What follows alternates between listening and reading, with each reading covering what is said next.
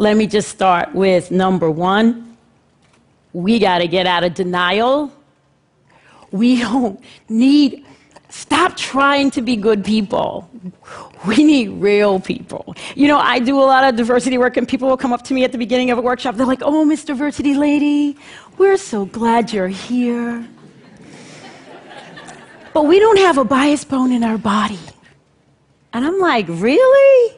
Because I do this work every day, and I see all my biases. I mean, not too long ago, I was on a plane, and I heard the voice of a women pilot coming over the PA system, and I was just like so excited. I was so thrilled. I was like, yes, women, we are rocking it. We are now in the stratosphere, you know?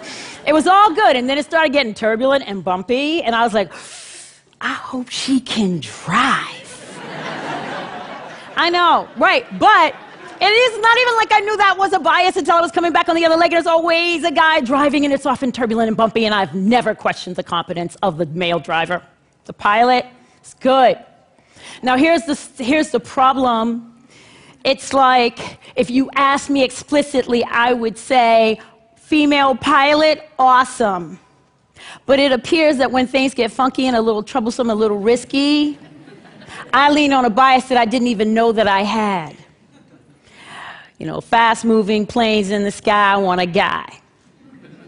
That's my default. Men are my default. Who is your default? Who do you trust? Who are you afraid of? Who do you implicitly feel connected to? Who do you run away from?